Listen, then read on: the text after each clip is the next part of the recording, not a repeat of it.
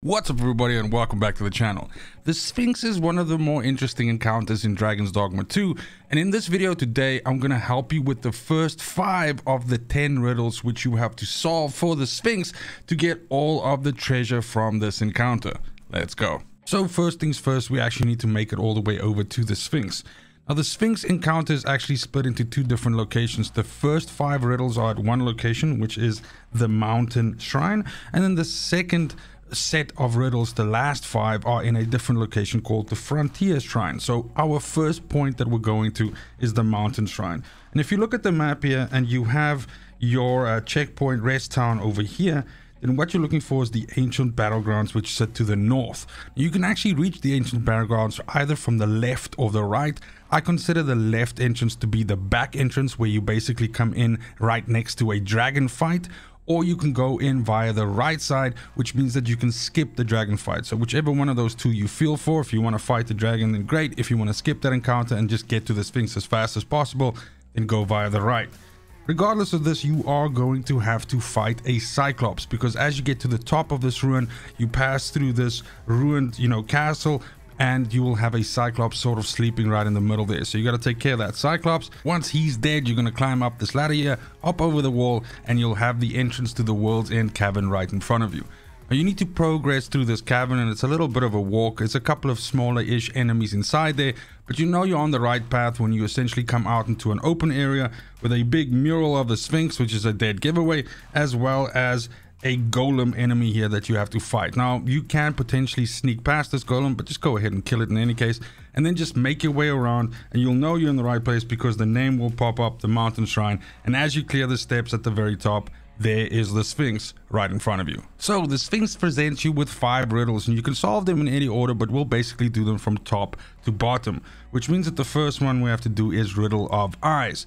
So basically here the Sphinx essentially asks you to go into this area that they just opened up, which is a door to the back to the right as you came up the stairs, and this will be a small little cavern with a couple of enemies in, and the Sphinx tasks you with going inside there and finding an item that you would want to present to her slash it slash whatever the hell the Sphinx is.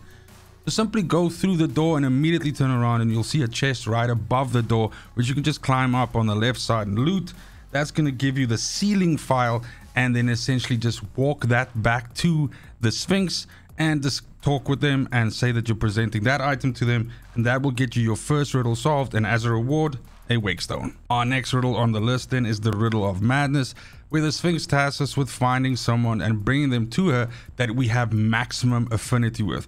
Of course, you can go out into the world and any of the NPCs that you have given gifts to and basically have a max affinity with, you can bring them back here. But really the easiest is simply just to grab your pawn and carry your pawn over to the pedestal, put them down there, and then present them to the Sphinx. You have maximum affinity with your pawn, so the Sphinx will accept this, and your reward will be a port crystal for solving this riddle. My advice to you is then also just to use this port crystal and put it down by the stairs, which allows you to move away from the Sphinx area and back with relative ease without having to go through the whole ancient battleground situation again or anything, because for the next riddle we're actually going to have to do some travel.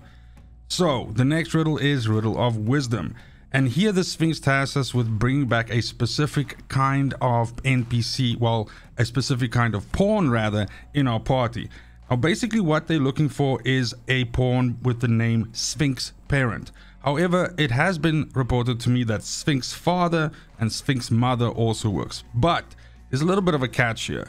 Since players have caught on to the fact that people are trying to do this, what they've been doing is they've been creating pawns with the same naming convention as this, and in some cases these pawns work when you bring them to the Sphinx, and in some cases I've seen people actually not be able to finish this step in the quest and then fail it, which means you failed one of the riddles, and of course you have a problem.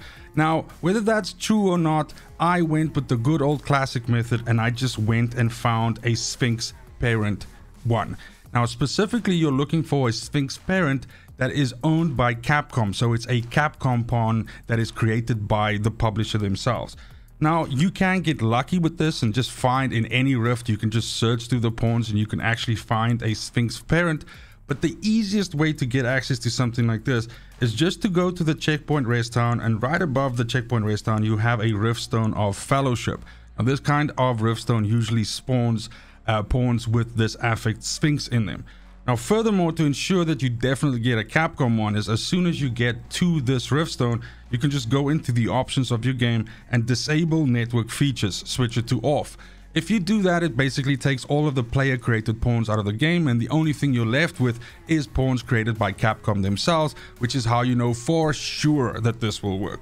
So simply hire there. I was able to find Sphinx Parent right there immediately, hire them, and then simply you can travel back to your port crystal, which you've put down outside the Sphinx, go up to the Sphinx, deliver the Sphinx Parent on the pedestal, and your reward for finishing this will be 1,200 Rift Crystals. Our fourth riddle in the list is then Riddle of Conviction. This is probably one of the easiest ones of them all. Essentially what this Sphinx asks you is that they want to duplicate any item in your inventory, and you need to present whichever item you want them duplicated. So simply go down and go grab your port crystal. In my opinion, that is one of the best things to... Of course, you can have anything duplicated in inventory. If you want to duplicate your camping kit, fucking go ahead. But I think a port crystal is probably one of the best options to duplicate, since it gives you another option of a place where you can teleport to on the map, and having as many of these spread around the map is obviously super useful. So simply go pick up the port crystal that you put down at the bottom of the stairs, present this port crystal to the Sphinx, and the Sphinx will copy that and hand you back 2 port crystals. Then just go put one of them down there again, and you're basically ready to go for the final riddle. Now, this final riddle is a little bit complicated, I would say, and that all depends on how you've been playing the game. So this is called the Riddle of Rumination, and essentially what the Sphinx wants you to do is wants to go back to the place where you picked up your very first Seeker's token.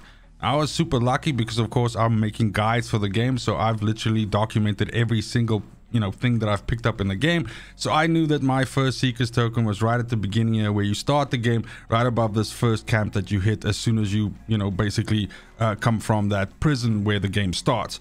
So I simply went up to this location where the Seeker's token was, and you can get your Finder's token there, and that is the item that the Sphinx is looking for. Now, I suggest what you can also try and do is possibly go to the Oracle and have the Oracle try to tell you where you can find the Sphinx, where you can find the Seeker token. But the bottom line is this: before you start this step, know that you only have 7 days to get to this location. If you exceed the 7 days, in other words, you rest too much or something like that, you waste too much time, then you will automatically fail this riddle. So bear that in mind. There is a time limit to this.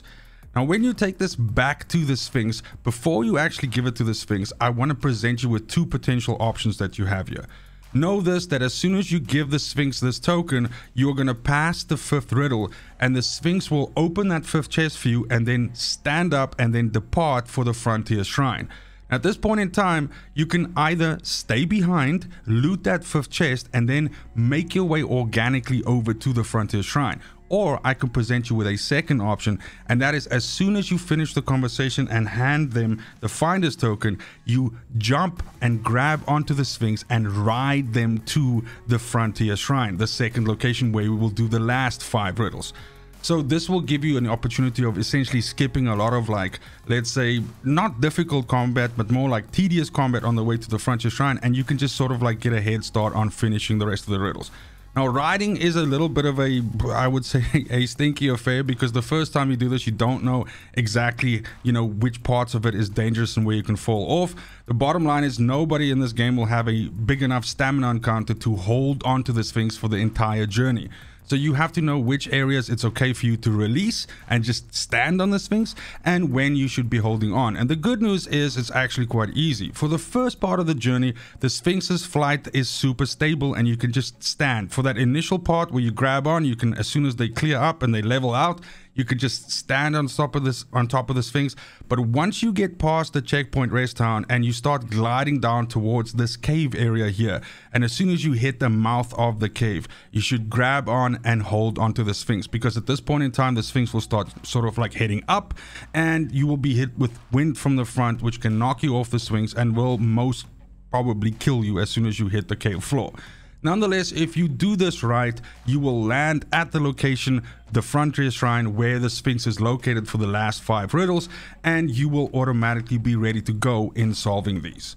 Now, also at this point in time, if you've gone with the second option, just go ahead and take that duped port crystal that you got from finishing the Riddle of Conviction, put that down on the stairs there, and then what you can do is you can just use one of your fairy stones and travel back to the mountain shrine, go get that 5th chest, which is another 3 fairy stones, and then pick up that port crystal and then use another fairy stone to get you back to the frontier shrine. So just a little bit of a, quick way that you can get to this location. Of course, you can completely just ignore all of this and just loot that 5th chest and then just go back to the checkpoint race town and make your way to the frontier shrine organically. And that's it for the video. Thank you so much for watching. If you found this useful in any way, please consider liking, subbing, and commenting on the video, as well as checking the description of this video for a link to a Discord server of like-minded gamers if you want to join. I also stream on Kick every Tuesday, Wednesday, and Thursday. Love to see you over there, but as always, it's just super important to me that you have a fantastic morning, afternoon, evening, wherever you are in the world. Till next video, fucking cheers.